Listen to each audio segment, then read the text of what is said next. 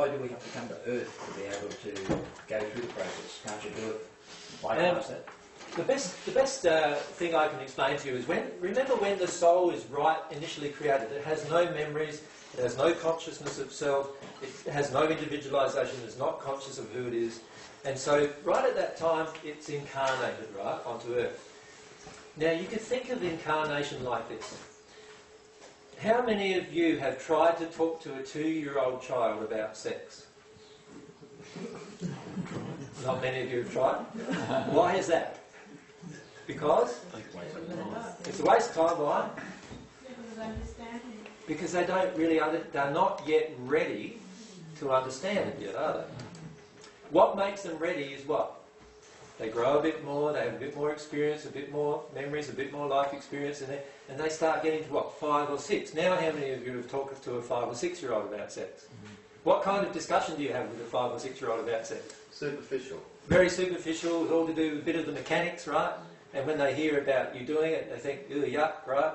And that's the last they think of it, perhaps, unless they've had some sexual damage by then, right? Now you get to about like 12, 13. Now what kind of conversation do you have about sex? Later when they know it all and you don't know anything. Yeah, well, the teenage years, that's the way it is, isn't it?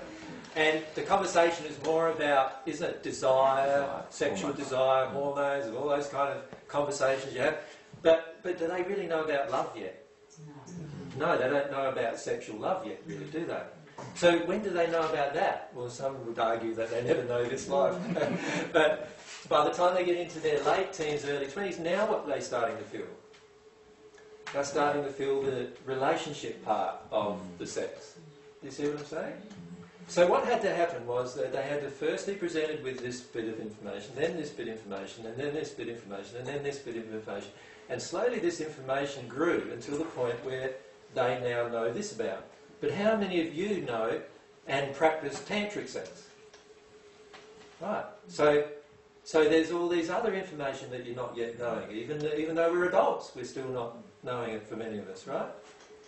So what's going on? What's going on is we get things given to us when we are ready to receive them.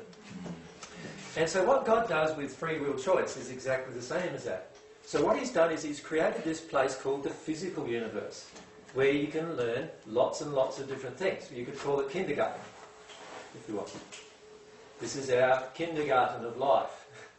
Then he created 7 spheres, and it's not appropriate to say he created it, because I'll talk about that later, but there are 7 spheres that he created, which you could call the adolescence part of life. And then there are another 20-something spheres, which you could call the early 20s. And who knows what's beyond that? I don't know. But I'm guaranteed there is more beyond that, because God's an infinite God. Right? Now, how can I even cope emotionally with the emotions of what I would be experiencing in the 22nd sphere if I don't expand? So can you see that God has created a system that allows you to expand using your free will? In other words, you will expand as rapidly as you desire. And that's God's gift to you. And you will stay stagnant as long as you want. That's God's gift to you too. Desire and capability? No, he's given the capability, the beauty of God, or what God has done.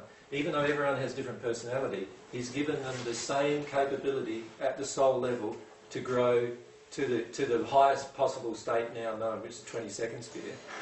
He has given everyone the same capacity to do that.